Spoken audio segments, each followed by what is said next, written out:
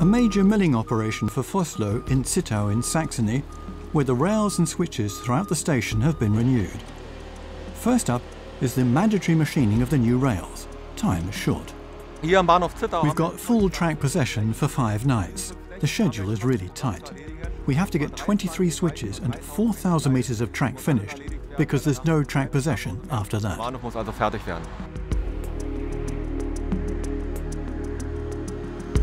At the start of track possession, the milling truck moves onto the construction track, where it will shortly begin its work. Milling after the laying of new track is important to remove the mill scale. This lays the ground for a long rail life.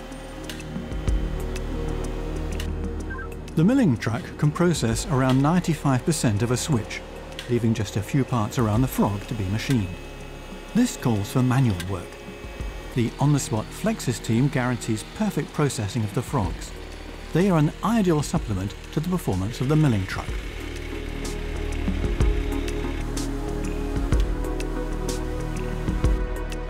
To make optimum use of the track possession, a third team comes into play. Vossloh's new compact milling machine takes care of the station track between the switches. All 3 units operate together smoothly and efficiently. The milling truck for the rails and switches, the Flexis team for the switch frogs, and the compact milling machine for the station tracks.